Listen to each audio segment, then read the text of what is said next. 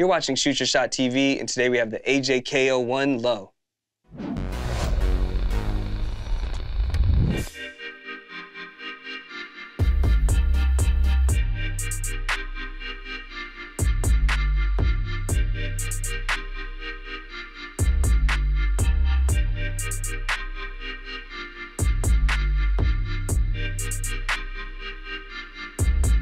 These are the AJKO1 Low in the black and red colorway. But before we jump into that, we want to give a huge shout out to the good folks over at 1985 Gallery for letting us get another early look at the KO Lows. And here they are, black and red, mostly canvas upper. For the tongue, you have a canvas tongue with a nylon tongue tag with the red Nike swoosh. They come with flat black laces, pre-laced in, but they also come with an extra set of red laces if you wanted to switch them out. For the eyelets on the side panels right here, they're metallic eyelets. Taking us down to the toe box, you have more canvas material in red, and then you have black canvas surrounding that. On the side panels, you just have more canvas overlays in black, and then you have the synthetic leather Nike swoosh in red. Taking us to the back of the heel, you do have that classic Wings logo embroidered in black, and it says AJKO, and then you have more canvas overlays on the back of the heel cup. Taking us to the midsole, you have that classic AJKO midsole in white. And then for the outsole, you have that classic outsole with a little bit of curvature towards the back, kind of reminiscent of a Nike Vandal, and you have that Nike swoosh in the middle.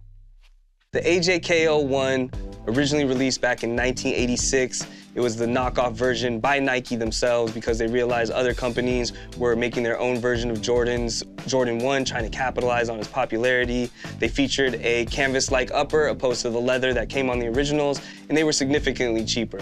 I'm talking prices were like $26.99 compared to the higher price of the original Jordan 1s. We didn't get low-top versions of the AJKOs back then, but we're getting them now in 2023. We previously reviewed the Union Jordan 1 Low earlier this year, and we also reviewed the Shadow Jordan 1 AJKO Low as well. Make sure you check those out.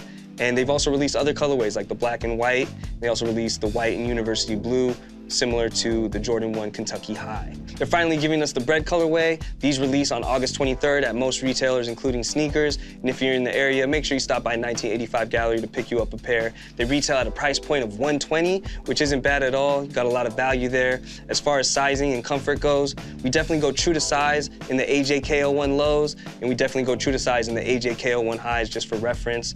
The comfort, you can definitely feel the softness of the sock liner right here. It's very soft, very plush. You can feel a little bit of cushion in the heel and the forefoot.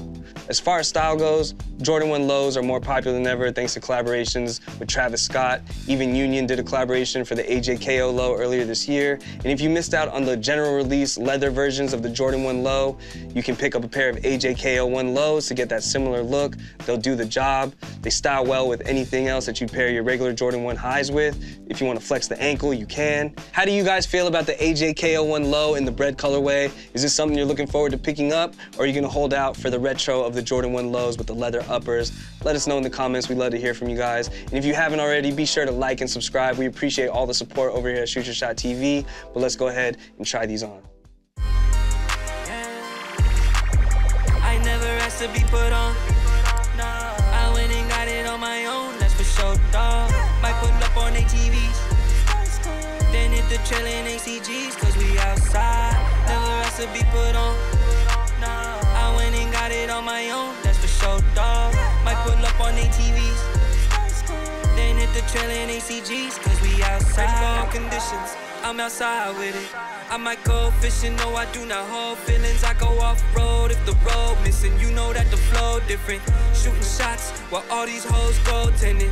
I might go swimming if the girl... Let us know in the comments below. We'd love to hear from you guys. But let's go ahead and try these on. Subscribe. For the top? What was it? No. Wait, redo it? Redo it, man.